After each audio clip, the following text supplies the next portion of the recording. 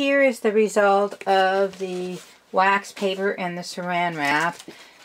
This is the wax paper that I did, and when I lift it off,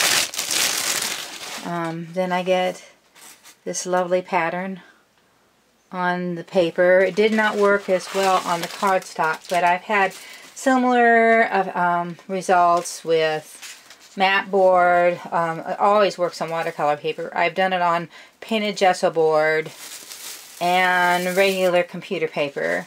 And then here's the one with saran wrap. I think that turned out really beautiful as well. That different kind of shape.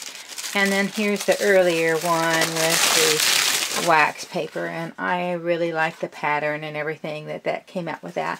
That again would make a great organic start to a painting you might want to do with, for example, flowers or butterflies or leaves or something like that.